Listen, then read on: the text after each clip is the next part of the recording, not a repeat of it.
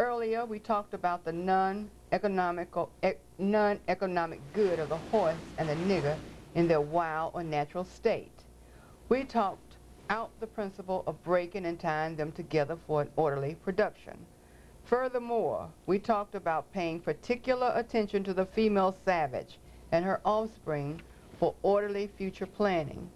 Then, more recently, we stated that by reversing the positions of the male and the female savages, we had created an orbiting cycle that turns on its own axis forever, unless a phenomenon occurs and reshifts the position of the male and female savages.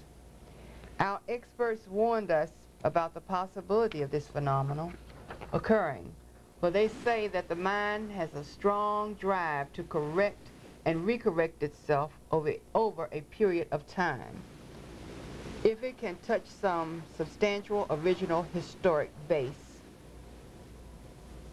Let me read that again.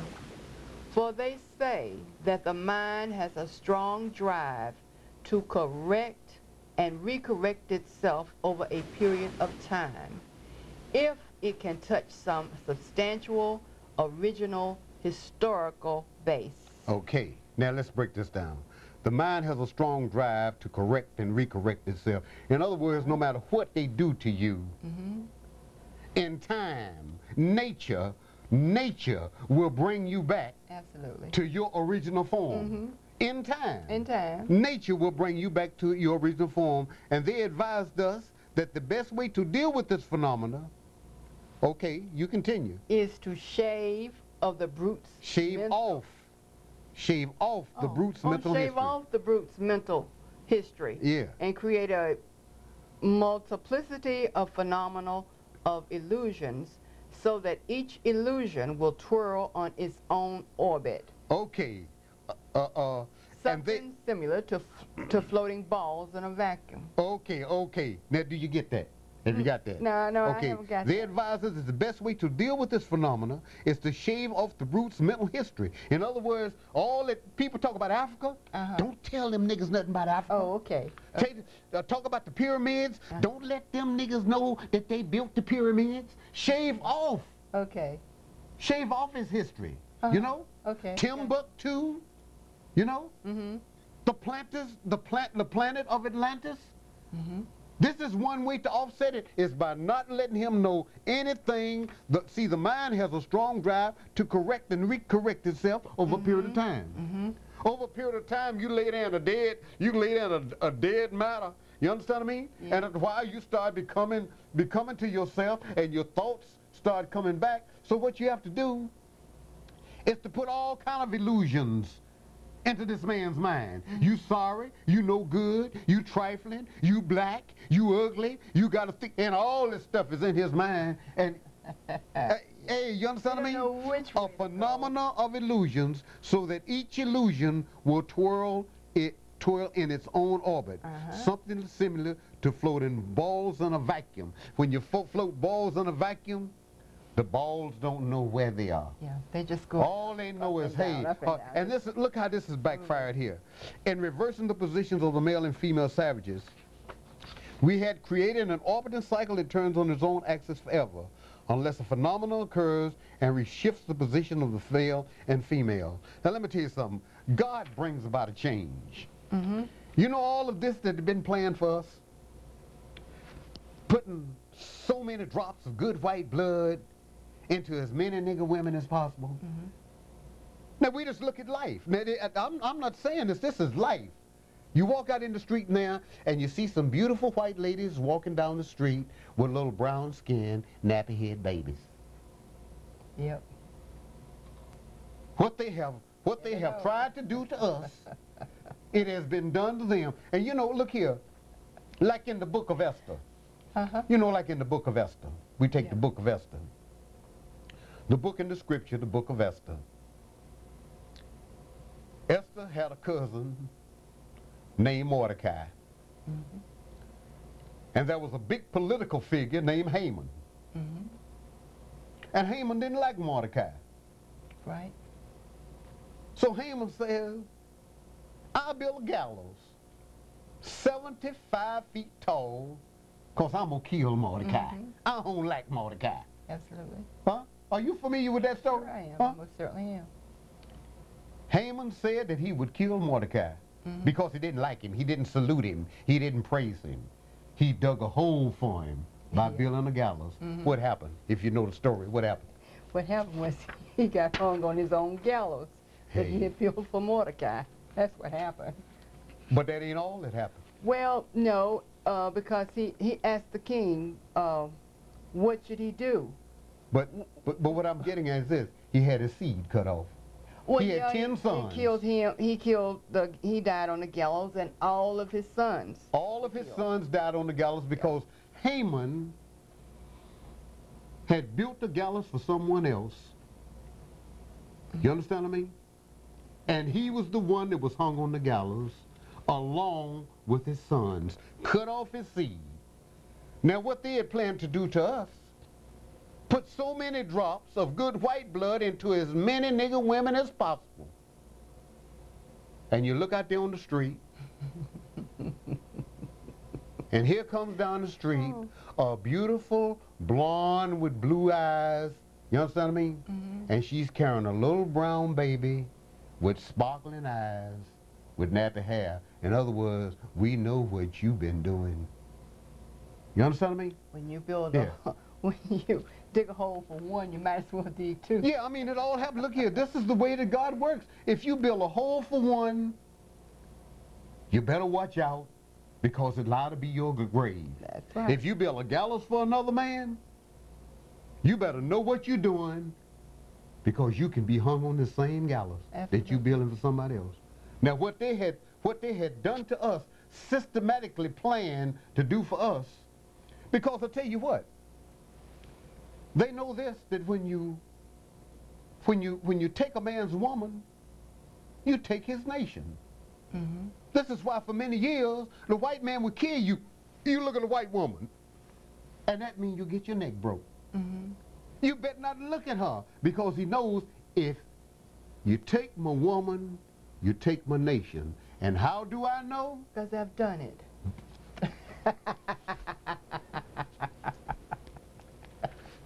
Because I did it to you. Hey, look here, okay. The voice of experience. That's right. Okay, let's continue. Oh, this creation of a multiplicity of phenomena of illusions entails the principles of crossbreeding the nigger and the horse, as we stated above, the purpose of which is to create a diversified division of labor, thereby creating different levels of labor and different levels of illusion at each connecting level of labor. The results of which is the severance of the points of original beginnings for each sphere illusion. Since we feel that the subject matter may get more complicated as we proceed in laying down our economic plan concerning the purpose, reason, and effect of crossbreeding horses and niggers, we shall lay down the following definitional terms for future generations. Okay? When they're talking about all of this, what it goes back to is cutting off the nigger's original historical base. Cut off the nigger's history and give him our history. That's right.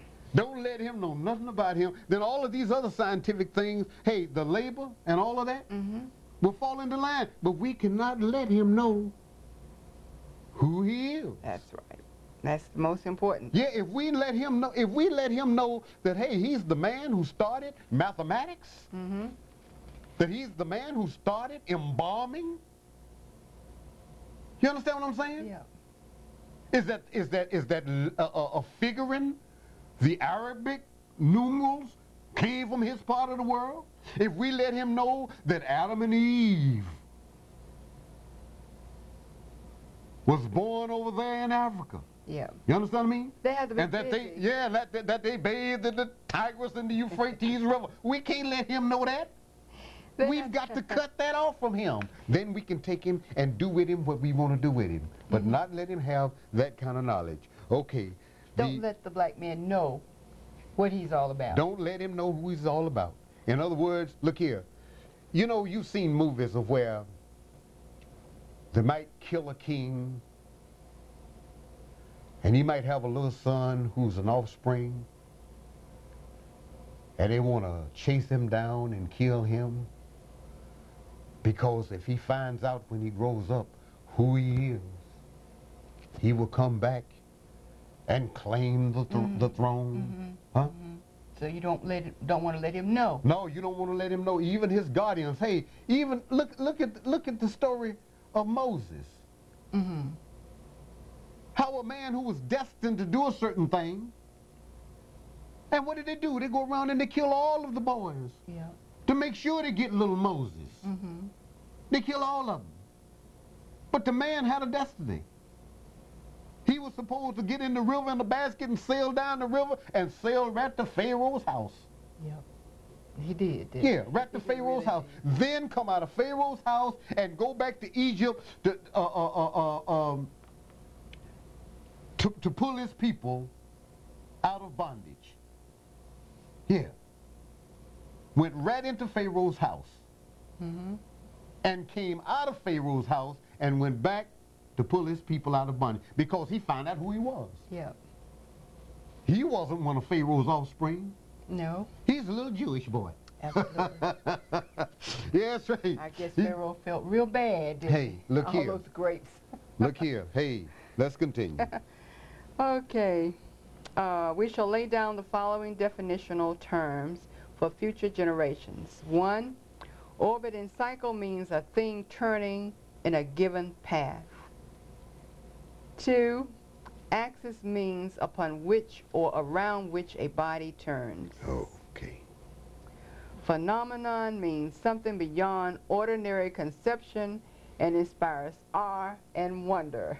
Okay. Phenomenal. Phenomenal. Phenomenal. Okay. Thank God for a phenomenal. 4, multiplicity means a great number. 5, means a globe. 6, crossbreeding a horse means taking a horse and breeding it with an ass, and you get a dumb, backward-ass, long-headed mule that is not productive nor productive by itself. Oh, me. Isn't that something? Hey. Hey. Gosh. Crossbreeding a horse means taking a horse and breeding it with an ass, and you get a dumb, backward-ass, long-headed mule that is not reproductive nor productive by itself. And who doesn't know his ass from a hole in the ground. I mean, that's what it's. Hey, it's all here. If Okay. he's dumb and backward, I would Hey. think not. Okay. Number 7, crossbreeding niggas means taking so many drops of good white blood and putting them into as many nigger women as possible, varying the drops by the various tones that you want, and then letting them breed with each other until the circle of colors appear as you desire. Oh, you know what that means? Hey, I tell Rape, rape on top of rape on top of rape on top of rape on top of rape. Yes, yes, yes. Until you get to, hold me. And the one man said it was all right. Hey, hey, look here. But this is why, look here. Ooh. This is why we are the way we are. I know. Yeah, this is why we are the way know. we are. Okay. Yep. What this means is this. Put the niggers and the horse in the breeding pot. Mix some asses and some good white blood, and what do you get? You get a multiplicity of colors of ass backward, unusual niggers running tied to backward ass, long-headed mules. And that's what we got today. Hey. You got a multiplicity of colors. Yep. Of ass backwards, unusual acting niggas. Right today. Yep. Today, 1998. And you we got a wonder why. multiplicity of colors of ass backward, unusual acting niggas. That's what we got. Yeah. And then we wonder why. But we tell them why. Well, but you know. Yeah. I mean, they but may have now wondered. you know. They may have wondered. Yeah. Yeah. Now but, you know. But one day, the name of Willie Lynch may become a household word. Hey. You understand what I mean? Yeah. Yeah. One day, Willie Lynch might become a household word. tied to backward-ass, long-headed mules, the one productive of itself, the other sterile. Okay, in other words, look here. What they're saying here, and it says it in plain English, that a nigga can produce another nigga, because we're going to need him for working. Yeah. But the other one is sterile. That's right. A mule cannot produce That's right. another mule. You got to get a horse and an ass and put them together. And when you get them and put them together, and look what they produce. A dumb, backward-ass, long-headed mule who doesn't know his ass from a hole in the ground. Hey. And they done messed this thing up, haven't they? Okay, all right. The one constant, the other dying. We keep the nigger constant, for we may replace the mule for another tool. Both mule and nigger tied to each other, neither knowing where the other came from, and neither productive for itself nor without each other. Hey, this is heavy. This is, Sure. Hey, look here. Hey. Controlled language. Crossbreeding completed for further severance from this original beginning, from their original beginning, we must completely annihilate the mother tongue of both the new nigger and the new mule, and institute a new language that involves the new life's work of both. Okay, hey, now look here. Do you know that when they had these slaves here in America, that these black people would be talking, and they would beat them? Yeah. Don't you talk that language? Don't you don't you say that. Don't say that. You got to speak our language. That's right. Take that language. Look here. We must completely annihilate the mother tongue of both the new nigger, because he will uprise now. Yeah. He will kill you. Yep.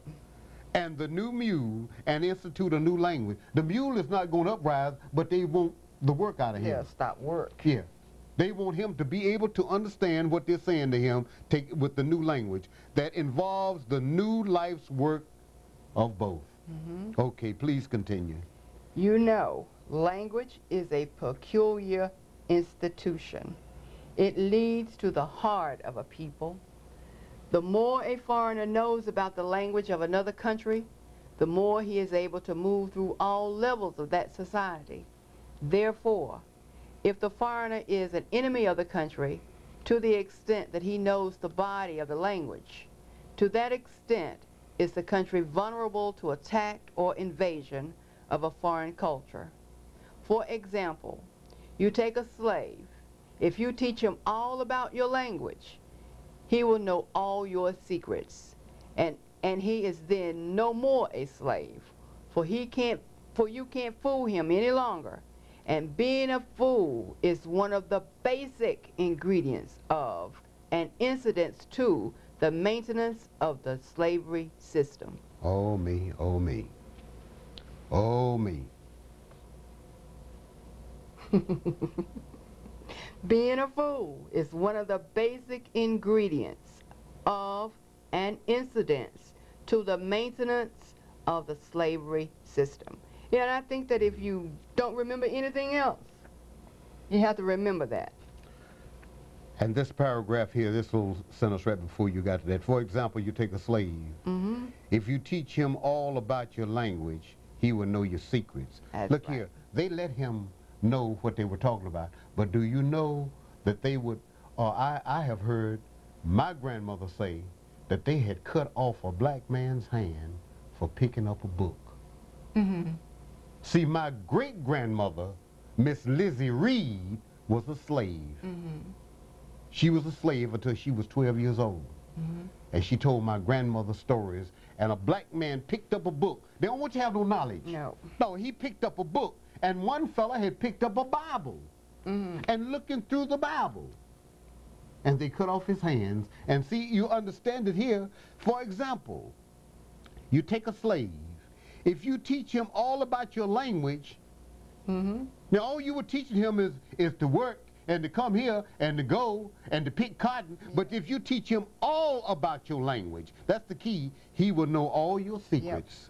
and he is then no more a slave, for you can't fool him any longer. Absolutely. And being a fool is one of the basic ingredients of and incidents to the maintenance of the slavery seasons. Ladies and gentlemen,